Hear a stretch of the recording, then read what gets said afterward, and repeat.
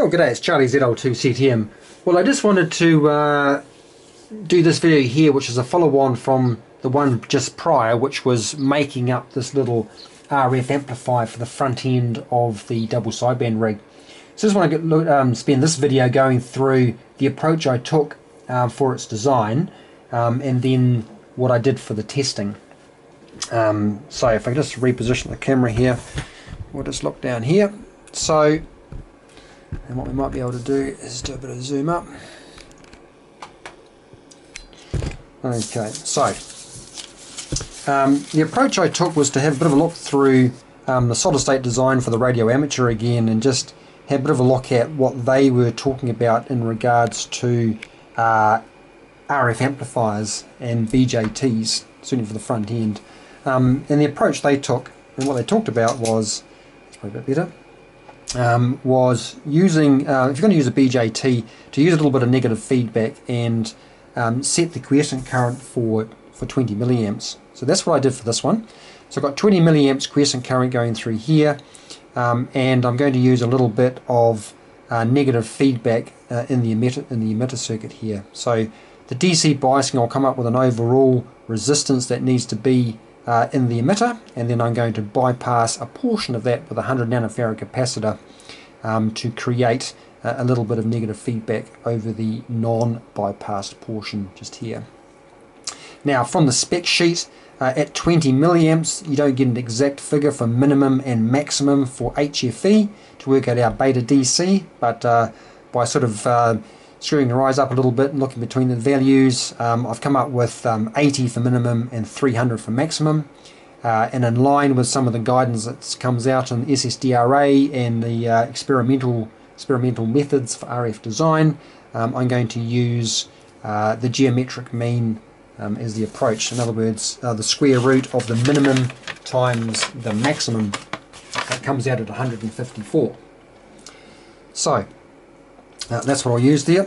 I'm not going to go into all the details there because it probably make this video a little bit too long. So I'll just say that once again I'm going to set the emitter resistance to be 1.2 volts, which is a tenth of our VCC.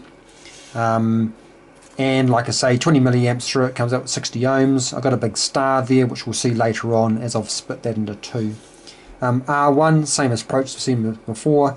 Our emitter voltage plus 0.7 comes out at 1.9. We've talked about before having a nice stiff voltage divider biasing, so we want to have at least 10 times the base current through this leading up to our VCC, with 10 times passing through here, and then with that additional base current coming out of the transistor, 11 times going through R2. I'm also going to take into consideration, just for this time, is the voltage drop across this 100 ohm resistor. It's relatively high as opposed to say 10 ohms, so there's an appreciable voltage drop across that, in this particular case at 20 milliamps of 2 volts. So I'm going to take that into consideration too when working out what the voltage is here in order to work out what R1 is. So if you just run through that, we know again that our base current equals our collector current divided by beta DC. And we know that our emitter current is approximately to our collector current. The only difference between the two is the base current, which is down there in the microamps. So we can then just work out our base current by going our emitter current divided by our beta DC. Right. So again, as we've seen in the past, Ohm's law to work out our value of R2 comes out at 1464. And I'm going to use a 1.5 k ohm resistor there. For R1, you can see there I've got 12 volts minus the voltage drop across that 100 ohm resistor, minus the voltage at the base. In the past I'd made a mistake there transposing it, so it is 1.2 plus 0.7 equals 1.9, divided by 11 times the base current, comes out at 5673, so I'm going to use a 5.6 k ohm resistor for that. And then just for completeness, I'm just going to double check at 20 milliamps that I'm not going to exceed the power dissipation of our 100 ohm resistor, and in the DC not going to exceed the power dissipation of the transistor. So we know power equals I squared R, so 20 milliamps squared times 100 ohms equals 40 milliwatts. That's well less than the 250 milliwatts, being a quarter watt resistor. And then for the transistor, just working out what the voltage drop is on the actual transistor itself. So the voltage at the collector would be 12 volts minus the voltage across that 100 ohm resistor, minus the 1.2 volts which is sitting on the emitter. So now we've got the voltage across that device, VCE, and we can multiply that by 20 milliamps. It comes at 176 milliwatts. So that's well within the 600 odd for that particular device. Rightio. So now this little amplifier here is going to sit, I think I mentioned it before but I'll say it again, is going to sit on the output of the bandpass filter that is sitting between or just coming off the antenna. That bandpass filter is going to serve two purposes. It's going to be the receive bandpass filter, but also being a QRP rig, it's going to be sitting on the output of the PA. But suffice to say, in terms of what it's expecting to see, it's expecting to see 50 ohms. So I need to make my Rin look like 50 ohms to that.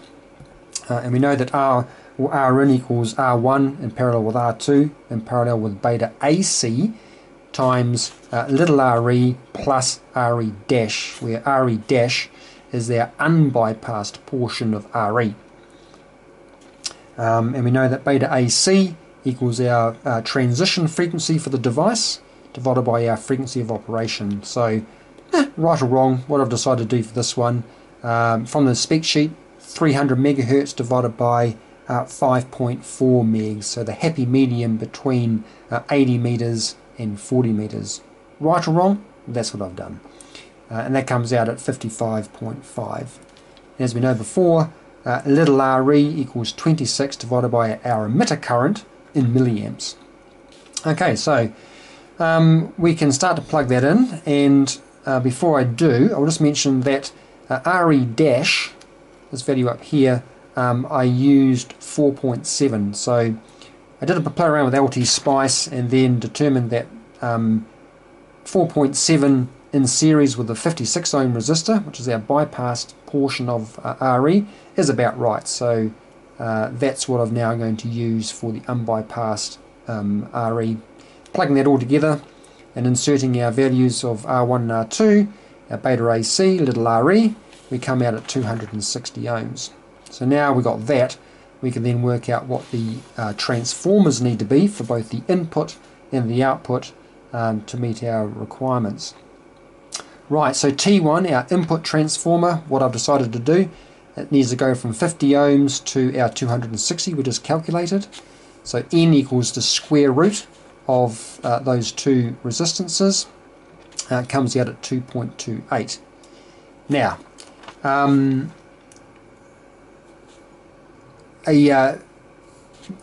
2.28, an integer value for the primary and secondary, a close enough one is 7 to 16.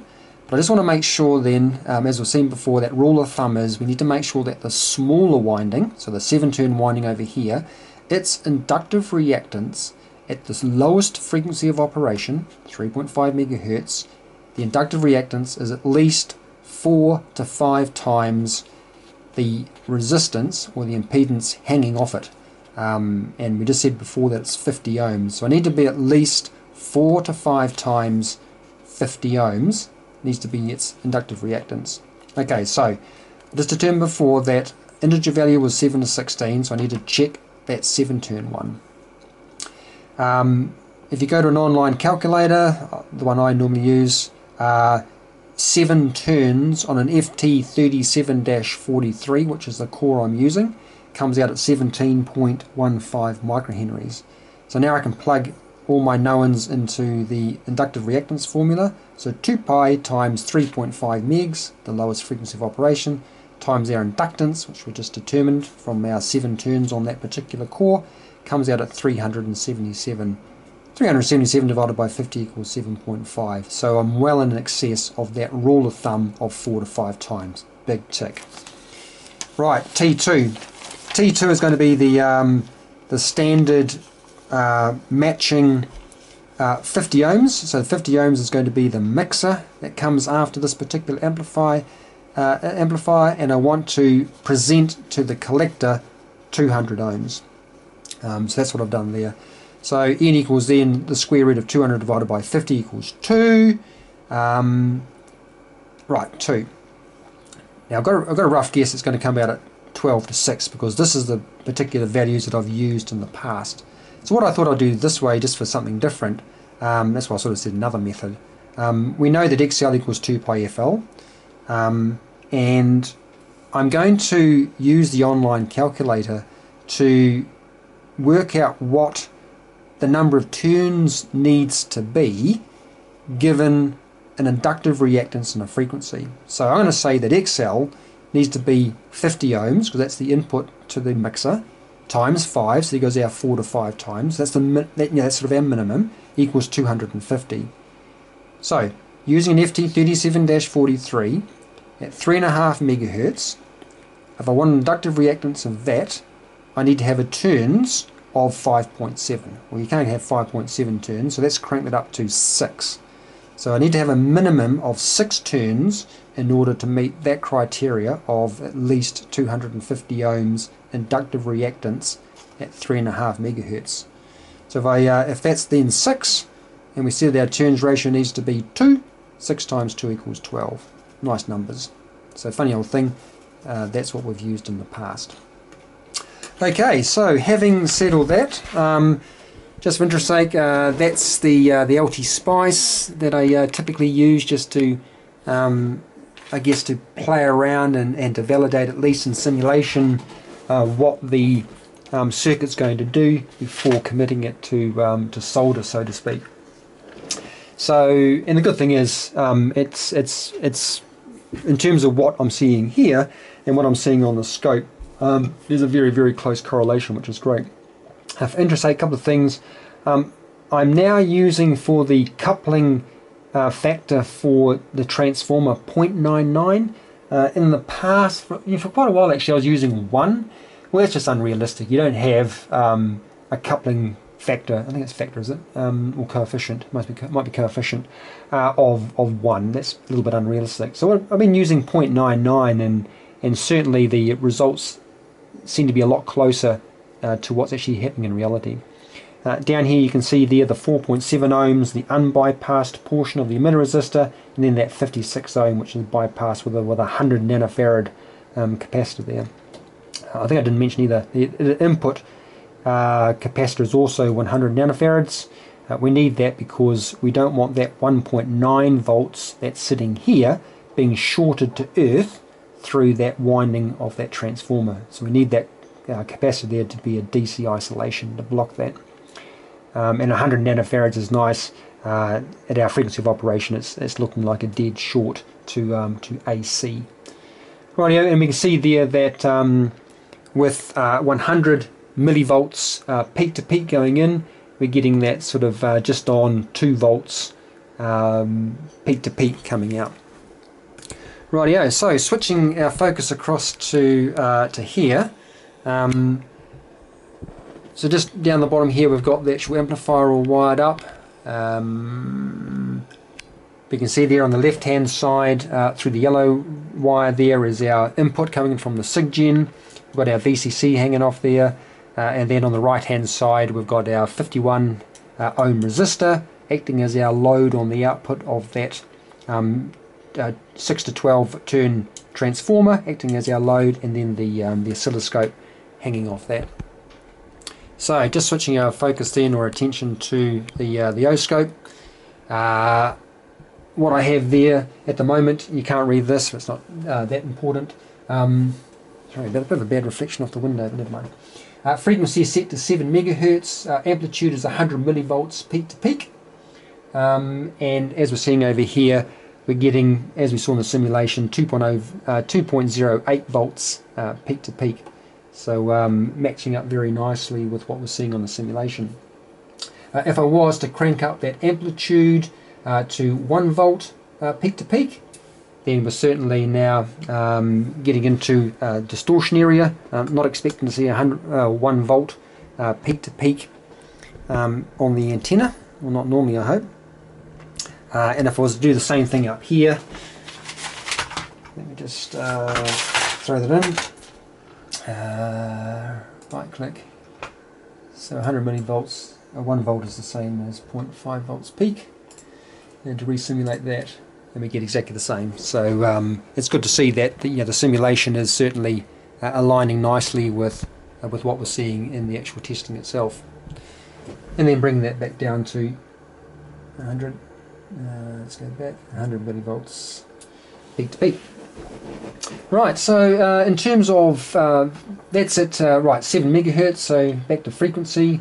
And if I start to drop that down now to say 3 megs, so that's it's in fact lower than the bottom of the 80 meter band. We're getting 2.58 or 2.6 volts peak to peak, and then back up to, like I say, 7, and then to 8, so 1.92, 2.08.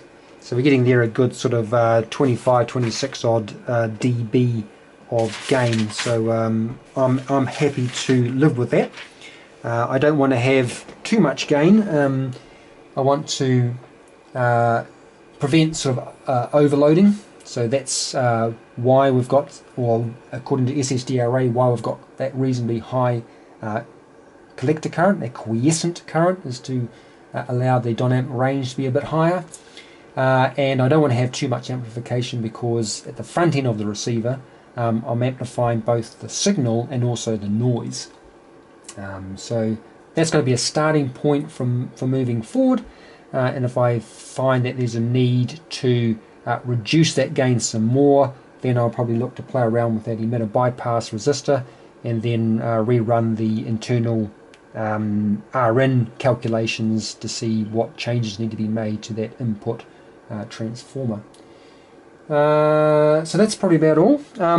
What I might do very quickly is just do a quick zoom up on, I've been asked about the scope, so I'm basically finished now, so feel free to turn off the video, but this is the scope I'm using here, the Siglent, oops, sorry, the Siglent SDS 1202X-E, 200 meg scope. It's a nice happy medium in terms of functionality and cost, or quality and cost, I guess. It doesn't break the bank too much, but it certainly for me works well. And then for the SigGen, again I've gone for a Siglent, and this is the SDG 1032X. And as we've seen in the past, again, it doesn't break the bank, and I've been really happy with it. Actually, it's worked well. I'm quite happy with the functionality of the HMI. It seems to work well. It's got a counter built in. I do note that some of the Field Tech cheaper, the one I had up here, the cheaper ones also have the same sort of functionality, but this one here just seems to be quite robust, and like I say, I'm happy with it, and with the suite functions, and being able to have, as we saw with the mixer, RF coming out of output 1, and AF or audio frequencies coming out of 2, and then being able to sweep either one or both, in fact, at the same time was certainly very nice. Okay, right, I am done here. So next steps will be to get the board out, which is hiding over the back there, and start nailing it all together, so to speak. Get the copper board down, the VCC rail at the back, get the VFO all sorted out and wired up, and we will have the receiver up and running, and then can shift focus towards the transmit side. So getting the microphone amplifier up and running, producing that low power double sideband signal, confirming its reception, and then we can look to boost that up through the power amplifier. Okay, 73's all. Sorry this is a long video again, but hopefully it was of some use to somebody, and I will see you next time. Cheers all.